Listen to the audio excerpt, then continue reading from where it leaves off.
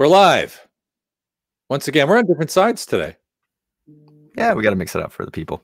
We got to mix it up. People might think I'm you. Just to be sure about that. Hello, my name is Steve Jaguar. And I'm Mike Foster. And welcome to this episode of...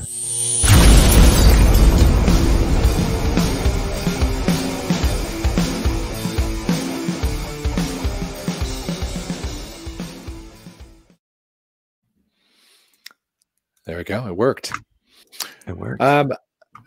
Michael, kick off while I bring up our, let's call it show sheet for today. Yeah, so we got a bunch going on today. And we actually, I think we're having some issues with Twitch, so, but we'll hold on. Yeah, we have a bunch today for you. So, if you like what you're seeing, subscribe, follow on Twitch. We also post these on YouTube, and we just had a meetup yesterday, by the way. So Jessica Cherry came and talked about chaos engineering. You can find that in the Twitch Kubernetes security channel as well. And we look forward to bringing more of that to you guys. Basically, every month there will be a meetup. So if you're part of the meetups, you can check that out. If you like what we do, there's other content there too. Yeah, look forward to hearing from you and throw us some of your suggestions so we can, go what the heck at it. Yeah, what the heck?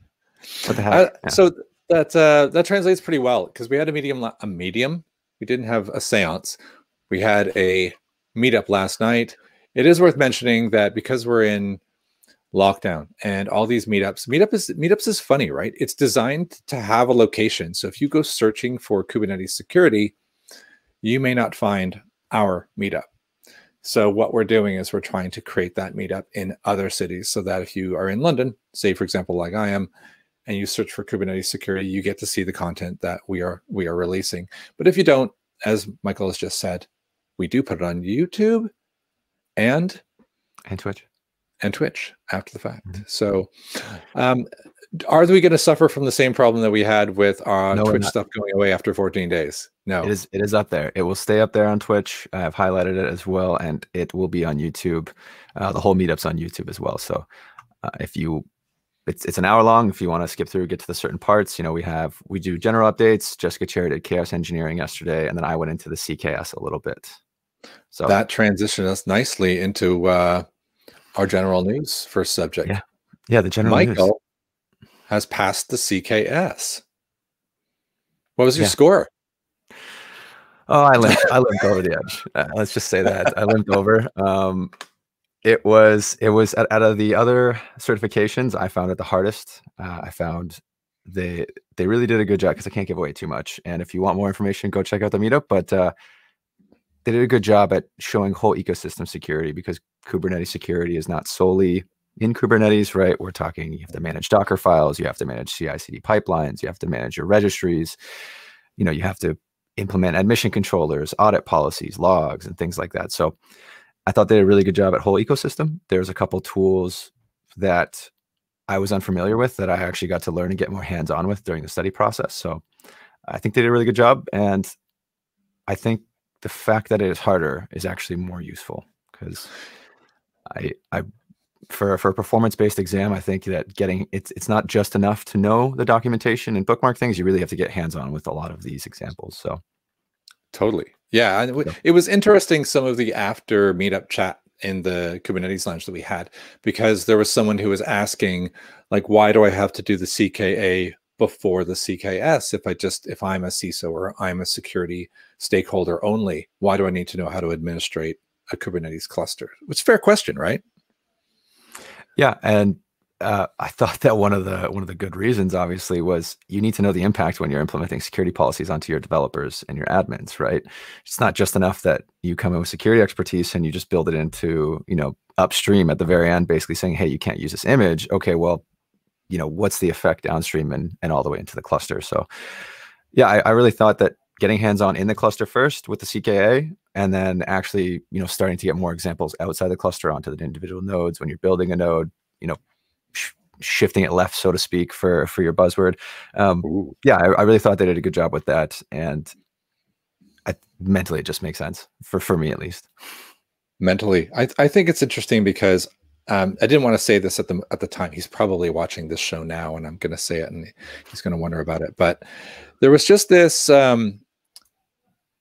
almost a tendency amongst security professionals to think they don't need to know how the DevOps team operate. They just need to secure it. And actually, that's maybe an older school of thinking, really, if we're thinking about the mythical unicorn poo that is DevSecOps. We really do need to unite in our thinking. And I think the fact that CKS forces you down the CKA route is great. And if anything, I thought a lot of the advice you gave on the webinar or meetup was valid for the CKA. So just the way you approach the exam, because it's as much learning the format as it is knowing the content.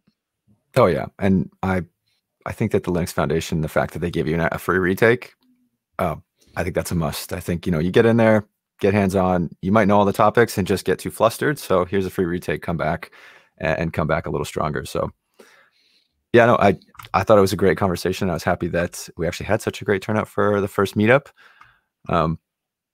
And yeah, I'm doing another big talk. So I'll talk for an hour at this for the CNCF next week too, if you guys are still interested in the CKS. Yeah, that's cool.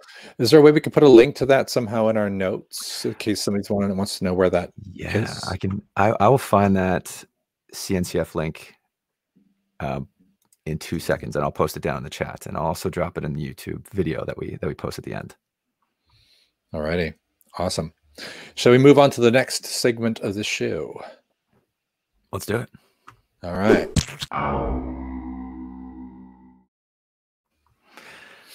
Yes. First stupid headline. First stupid headline. Do you want to do the WhatsApp? Yeah, let's go WhatsApp first. We have a bunch of really good headlines. WhatsApp updates their privacy policy and the internet lights up.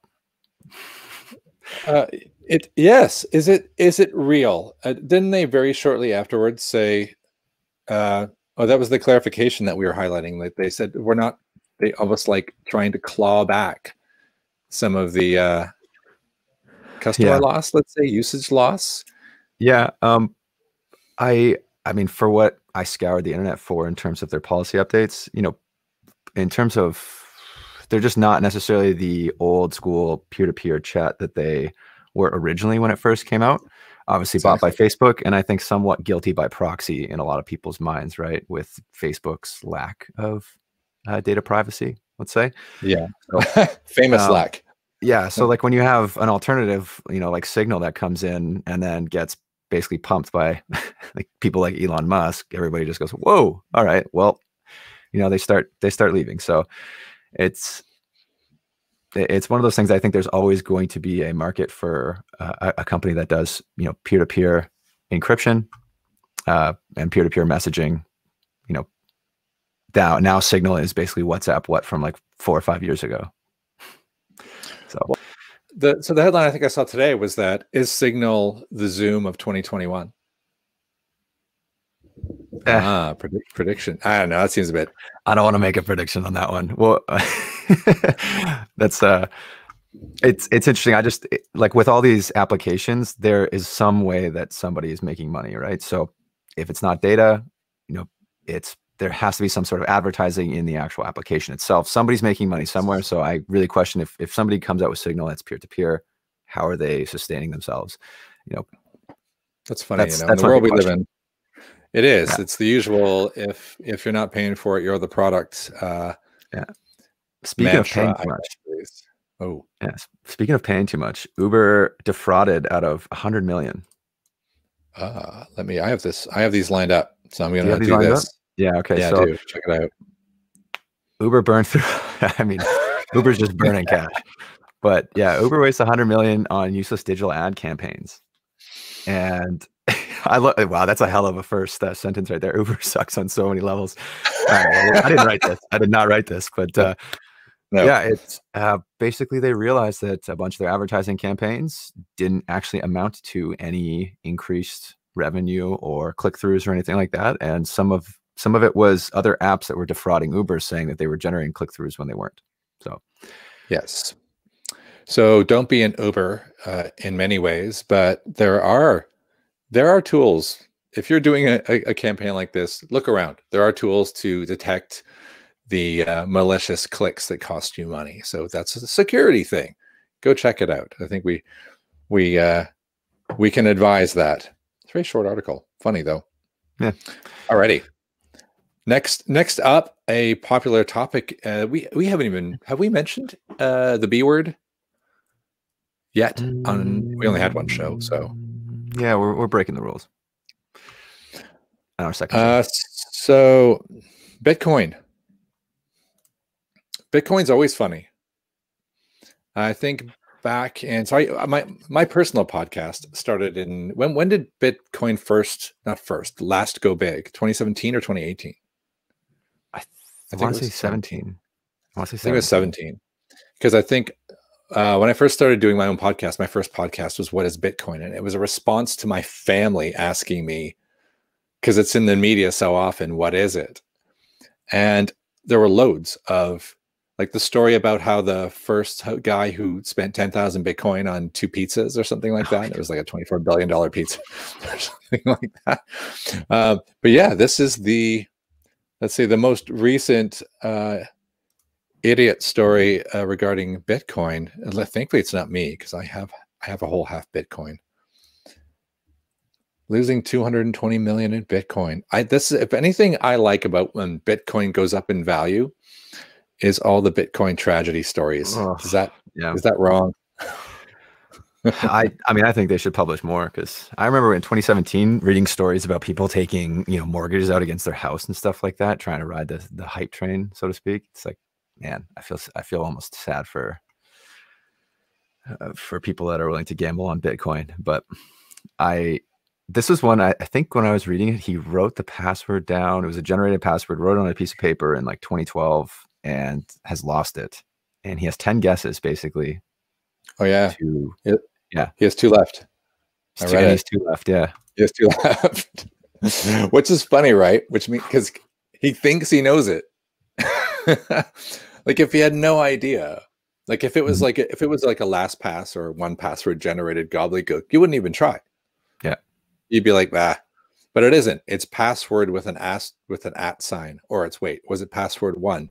Like, he's doing one of those where he's getting close. He thinks he can remember. If he can hack his own password, basically. If he can remember his own password, he's like, well, I'm pretty sure I put a capital P on it. Yeah. Oh, sad. Anyways, I hope he hits the lottery and gets it on like the 10th try. That would honestly be the best feeling in the world. So, like, that would be. I think he could probably, if anything, I think he could make some money by televising his final attempt. Yeah. That would be the kind of Geraldo Rivera sort of hosted episode that at least he'd get like, a couple $1,000 or something to try and make that happen. All right. You added one that I hadn't read yet. Yeah, I found this really interesting, and I wanted to share with everybody. But this the Wi-Fi one? Yeah, so some academics turned RAM into Wi-Fi to use in air-gapped environments. So academics from an Israeli university can send stolen data up to about 100 bits per second. And basically what they did was everything that sends electric current sends off electromagnetic waves. They set the read writes into the memory to hit, I think it's like 2400 gigahertz, which is just about in the range of Wi-Fi. And that wave, if they hold it up to the Wi-Fi of another computer, will be picked up, and they were able to access the computer in an air-gapped environment. So very interesting. They actually have a whole list on this web page. I'll post in the chat. They have a whole list of other projects that they've done to get into other air-gapped environments. So it's sneaky stuff. It's extremely really cool. And I haven't read it yet because we only just added it. This is why I decided, I think I pinged you just before this. We need a breaking news. We need like a do kind of, we catch stuff at the last minute that has to go in because it's timely and it's fascinating, because this is today at 2 p.m. my time. This is only like 3 hours ago. Very awesome. Yeah.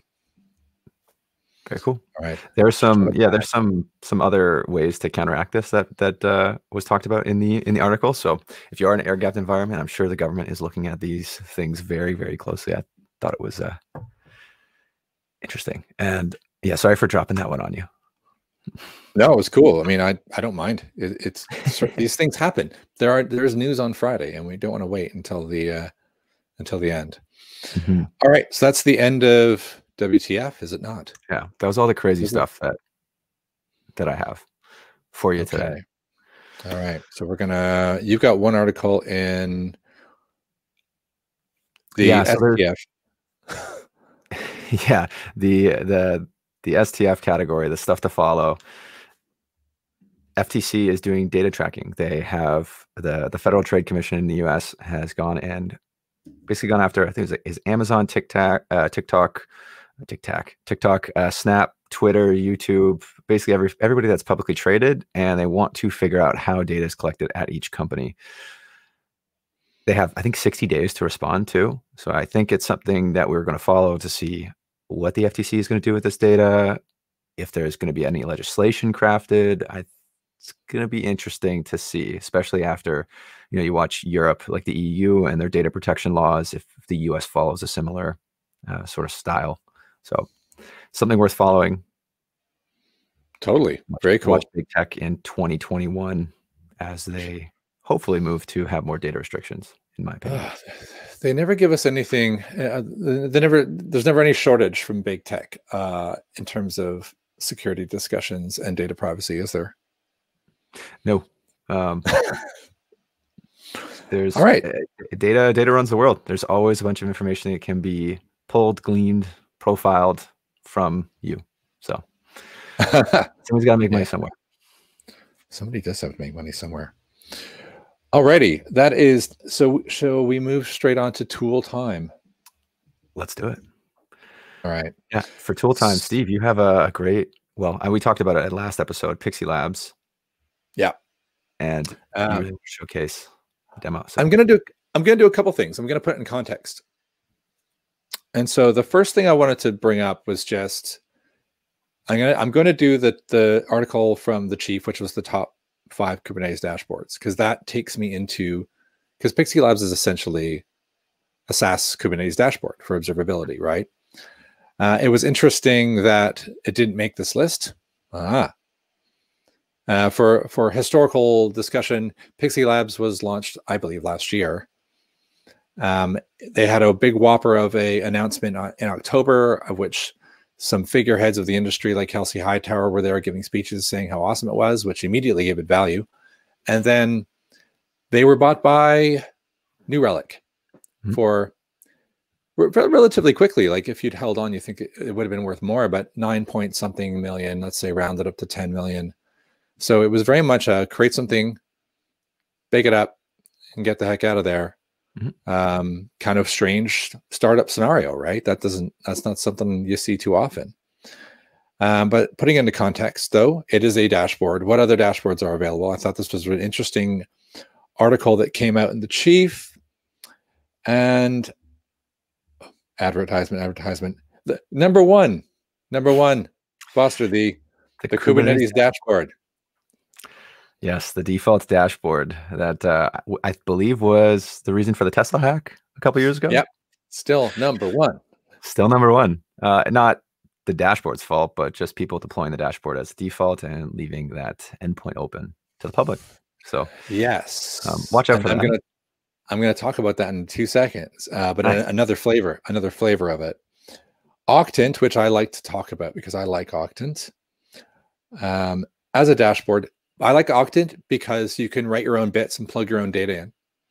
So if you've got like a data gathering plugin for Kubernetes, or you've got a CRD that has information, you can make something that plugs into Octant and you can visualize anything through Octant. Super extendable, like Octant. Weavescope. I don't know anybody who uses Weavescope. Do you?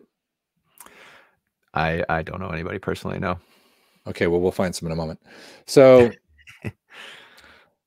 Weavescope's way Weaveworks. It's pretty cool, but it's got a sexy visual. So if you like sexy visuals, yes, Weavescope has got it nailed. I mean, if you're doing demos, it helps a lot. Like Kubernetes on the command line isn't really hot. So throw a nice dashboard in there and you're good to go. Yeah, absolutely. Do you even? I don't know Constellant. Do you? No, I've never worked with Constellant, although it's got a pretty good following on GitHub, it looks like. Yeah. I do like kind of that, like the network sort of look to managing Kubernetes resources. I find, especially for a lot of beginners, like the dashboard's cool because, you know, you can kind of see the general metrics and how many deployments you have, right? But when you get into, you know, things like if you're using Istio and stuff like that, and Kiali for like the network graph and things like that, I think that really helps people kind of put together all the microservices in their head. So, right, big fan of that view. Okay, nice. I like image. I like visuals. Moving straight on into visuals. KubeOps view, Cov. Essentially, if you love 1980-ish video games, yeah, I think it's pretty cool. This is pretty cool. This is for you. More of a beginner fun thing, I think, than you would ever use it at a company. I don't know. It's I don't think I would assemble the C-suite into an emergency board meeting to demonstrate this. Yeah. So off the back of this, it's pretty cool looking. Yeah, and it was funny enough looking that it now makes me want to go play with it. So I'm probably going to do that. Maybe we'll do a demo of that. So this one reminded me of PixieLabs, because I'm going to move on to that, but not before I address the issue that you brought up about how the Kubernetes dashboard was left exposed. That has not stopped happening. So, and my current example I'm going to talk about is WeaveScope. And for those who are, and I think we probably have an audience that spans both DevOps and security, I would hope. Hopefully DevOps looking to learn about security. So my typical plaything is Shodan. You know Shodan. Shodan's loads of fun because baddies know Shodan. They're typically using the Shodan command line. There's lots of good attack vectors or scenarios that for containerization where they use Shodan to hop. There was one called Graboid that happened last year, which was a worm that used the Shodan API to hop to look for more vulnerable locations to hop to. And it used let's see if this works, a search or an API-based search that was a bit like, yay. And this is the problem with live demos. This is probably going to backfire in my face. It was looking for, I wouldn't put Docker. It was looking for open Docker API ports. Let's see if it works. There we go. Better. I didn't need container. But the idea that port 2375 is open for a Docker is bad. You don't say. You don't say. So always good fun to search Shodan to see what's going on. Lots of ways to abuse it. Don't. But that's just one example. I'll give you one other super fun example for Kubernetes fans. If I just look for the word etcd, I'm not even going to look for the port. And I'm going to, look, Amazon, America. I wonder if I click through there. Huh, look at that port. So let's not dive any further into that, because if I were to do API v2 keys, I could probably hoover all the keys out of that, and that would be a bad thing to do live. But generally, exposed etcd, don't do it on your Kubernetes. Just throwing that out there. So really, really easy. The last one I wanted to show you, of course, in terms of exposed dashboards, was good old WeaveScope we just saw. So there's searches for that too. Yeah, only 42, not too bad. But this one again in the States, and the port for WeaveScope is 4040. Thankfully not there. I'm not going to dive into this, but if you can get in here and you can find a 4040 like that, probably able to find a visual of WeaveScope with some pretty pictures. The problem with WeaveScope is that if you click on a pod, you can, depending on how you configured it, there's a command line, and you go, boop, and now I have a command line inside the pod. You can do it with the UI. What? Wow. So of these, many of these will be vulnerable. So there you go. This is why you don't leave your dashboards facing the outside world. Oh. Moving on, dashboards. The good thing about having a SaaS solution dashboard is all the security that naturally comes with it. Hey, not too bad, right? This is PixieLabs, their just default homepage. Instantly troubleshoot your applications on Kubernetes. No instrumentation. That's not entirely true, but debugging with scripts all inside Kubernetes. And you just run this script to install, which is pretty cool. And if you go to docs, it continues down that path. You just say bash this. And if you're wondering what happens, this is what happens. It runs Pixie. You see this, I did it. Blah, blah, blah, asks a few questions, does a few things. Ding dong, you've got it running. And this is this is the other environment, but this is the environment that I had running. And then you just run px deploy. So this is probably a bit crowded now, but let me clear that up. If I can spell clear. Then you just run a px deploy. I'm not going to do that because it'll reinstall it. But it's pretty straightforward in terms of what you can do and what you can run. The deployment, the installation took 5 minutes. It authenticated through creating an account. I logged in through my Gmail in order to access my G Cloud. That is where my GKE is. And from there, just typing deploy, it figured everything out. It took about 50, longer than I could do live on the demo, which is why I'm not doing it now, but about 10, 15 minutes. Well, really, I was tempted to do the full install, and I thought, no one's going to have the patience to do that. So I thought I'll install, and then I'll just, even this is a bit slow, then I will pop up to the top what it installed, so you can see everything in the PixieLabs namespace. So I don't necessarily know the anatomy of it, so it would be interesting maybe to get a guest, somebody from PixieLabs up here to talk us through how it's constructed. But the thing that took time was these Vizier PEMs, because they communicate back to the SaaS solution. It does all the security for you. You don't have to do anything. It establishes all the certs, and boom, boom, boom, you are done. Which, from a user experience perspective, rocked. And what I was left with, oh, go ahead. You have a question? No, you're gasping. Yeah, I know, it's crazy. So this all ships data to an external service, right? It's a SaaS solution. You got it. So it's shipping it to here. Yeah. And you got multiple clusters as well, right? All shipping to one dashboard. There you go. So this is when it shipped me back. When it was done, it actually just tells you, go to work.workwithpixie.ai. So it gives you a little thing at the bottom saying, all right, now go here. So you can click it from the command line. You can just go straight there. You log in with the same credentials that gave you that bash command, and this shows up. And you're like, oh, okay. And I did multiple clusters once, but your clusters are interchangeable here. So I've got Steve G's play area. Hey, look, it's back. And then you got SG Pixie, my latest one that I did today. Let's see if this works. So now we'll do the warts and all version of it. I did find that occasionally it doesn't communicate. I'm going to go back to Pixie because it's a little simpler. Because I have 8 nodes in one and only 2 in here.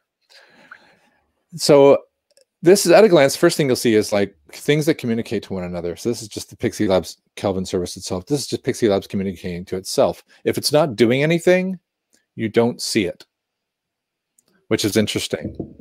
Because the only thing active is PixieLabs right now, so it looks like I don't have anything. You can't like enable to view all of your pods or containers. Well, I'm starting to think. So let me check something. Right, live. This is where things go bad, right? Yeah, I was kind of curious because you see it. You normally think when you see those service graphs, you can kind of narrow it down to like by namespace, whole cluster. You know, maybe sort by labels, right? So let's kill that. This is the WeSox, which is running there. And I just wanted to see if I refreshed, does it show me some of the WeSox? Ah, there you go. Okay. So it's there now because it was alive. Because you just, yeah. Interesting. Gotcha. Which I kind of like. I did find it odd that when I try to move things, you see it tried to move the whole widget. I was like, oh, okay, that's weird. Hover over. No, that didn't do anything. And then I started double clicking on stuff, and eventually it started to move. And I swear, Foster, you saw it move, right? Yeah. I'm trying for you. Yeah. Did you double click it before? I don't know what I did. Oh, there, I double clicked. There you go. Double click seems to activate user experience issues. That was, Mhm. it's not quite that obvious when Yeah, to not move it, or the prettiest dashboard, like formatting and spacing, I think, in terms of all that. But yeah, we noticed a few hiccups like enable hierarchy. Neat, it's a hierarchy, except now I can't see anything and I can't move it. So I disabled the hierarchy and now it's back into a new position that I can't see and can't move. So I ended up having to do this and refresh and get back to what I was wanting to look at. So very cool, very cool. Like, cause it's all there, but how long have they been around? Not that long, right? yeah. I think what's straight up cool about it though is it gives you CPU usage, pod count, just tons of performance stats, latency on the network communication. It breaks everything down in terms of, like, from an ops perspective, it's pretty awesome. And if you just want to geek out, you can even open this up and you can see what was the JSON sort of response to this query that populated this data. Yeah. Are there any admin controls directly from this dashboard? I'm just kind of curious because it is a SaaS solution, and you think, like, now you're outside the cluster. Are you giving, PixieLabs and New Relic the ability to change things in the cluster, or is this just more observability? It's just observability as far as I can see. The only thing I noticed is that I don't see a way, like, to create users. It's not at a level of a SaaS solution where I can have global visibility, but I can give people who work for me limited visibility. It's like, if it's here, it's here, Yeah. So you'd have to have multiple logins to PixieLabs and then have multiple clusters pointing into unique tenants. The solution. So this is, sorry, just in the chat, this is PixieLabs. This was a startup that recently got bought by New Relic. You can install this. They have, it's not like a free trial. Like, you can go and install it. And I'm guessing, like, once you get to a certain amount or a certain amount of time, maybe you have to start paying for it. I have no idea. I just did it, and and it's working. So yeah, they do have a free offering, though. At least you can go and test it out. Yeah, exactly. And its biggest win is its documentation is really good. Its install is quick and easy. It's a bash, and adding it to your cluster is one line. And it seems to be, it worked flawlessly for me. The only trouble I got into was once I had all this great observability, it would just conk out and not talk to my cluster for a bit. Some of those Vizier pods just crashed and rebooted a few times. It was a little light, but the data it's got is super cool. And if I don't like GUIs, any of these scripts, which is kind of what requests the data, I get the feeling you can write your own. But also, if you want to get any data extracted, you can use the command line to make that same thing happen. Like pxpod, I can play with a bit of fire again here and say px run px/pod. See if it'll actually produce some data. It did work. There we go. Interesting. So you get the same information back if it's available. Of course, looks like a very empty table. And a link to go view it live if you want in your environment. So interesting. So good, but sometimes a little flaky. I probably should have run namespaces so I could compare it to that one, which I probably do very quickly so that we can say, look, we have the same data. Yeah, there we go. So you got the same table on the command line. Definitely an interesting tool. I don't know enough about it, but I am always skeptical. Like, when things are normally very easy, I wonder how much permission is getting granted to certain applications, right? Like, you're running a batch script, and then maybe if I go and look at where the script is and all the files on GitHub and stuff like that, I'm like, oh yeah, they have complete kubeadmin access in the cluster, and all that data is getting exported to a SaaS service. So from a security standpoint, I kind of need to know more. But from a beginner standpoint, getting up and running, you're gonna go throw it in your kind cluster, and you're running, stock shop. Yeah, I think it's great. Try it out. Problem with throwing in your kind cluster, it's a SaaS solution, so you'd be allowing a SaaS to reach in. Probably not a good idea. Exactly. Yeah, keep it on GKE. That's what I'm doing. Yeah. But a nice start. Worth 10 million? I don't know. It's interesting to see how they're going to integrate it into like their APM, like their performance monitoring and stuff like that, right? With New Relic. So yeah, I could definitely see the functionality of this dashboard picking up and morphing pretty quickly in the next couple of years. Yeah, I think that's going to be it. We're in 2 years' time, if they really build this out with more engineering, we're going to have a conversation on this show going, remember how bad it used to be? Now it's awesome. Yeah, because honestly, like, I actually really like New Relic as a service. I think their dashboards are like pretty slim, sleek, easy to use. So I think it'd be cool. You know, you have a SaaS solution, but then I am actually a big fan too of solutions that can be deployed just on-prem in private clusters away from the from external data getting siphoned out. So I don't know. I don't want to speak for the CEO, but I hope they do that. Okay, bring the awesome. dashboard, get it, and make it put it on-prem. Sweet. Okay, I think that's it. That was the super fast version of tour of PixieLabs, because we're already over by 6 minutes. We try and keep this to 30 minutes, and we've already failed. How about that? Second episode in. We'll be all right. Yeah, actually, that means, well, we had a bunch of other content, but we'll just shift it over to next week, next Friday, 1 p.m. Eastern, 6 p.m. Central. What are you technically?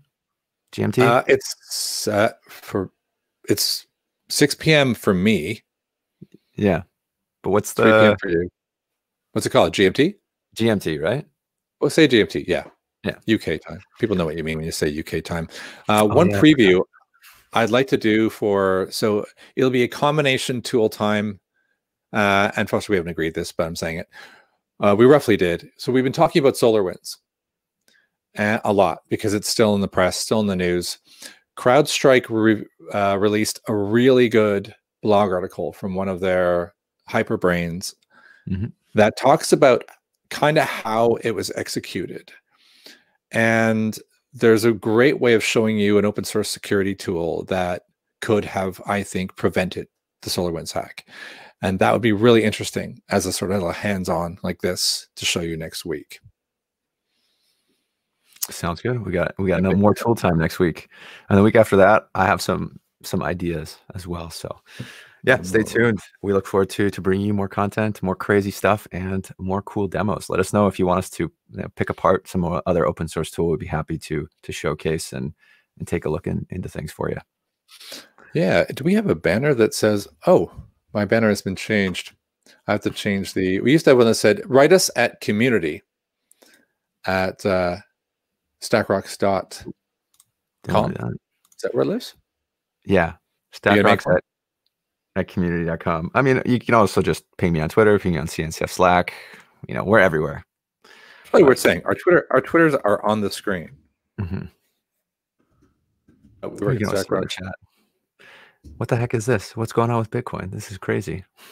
There it is. We said Bitcoin way too much in this episode. We won't talk about Bitcoin for another month. Promise. All right. They're just going to say the B word. But there's the email address. We both respond to this email address. So if you have any ideas, you think, I saw this is amazing, do it. Or you don't want to try out an awesome new Kubernetes security tool, you want us to be the guinea pigs, we would do it with pleasure. All right. So we end the show. Let's do it. We'll see you next week.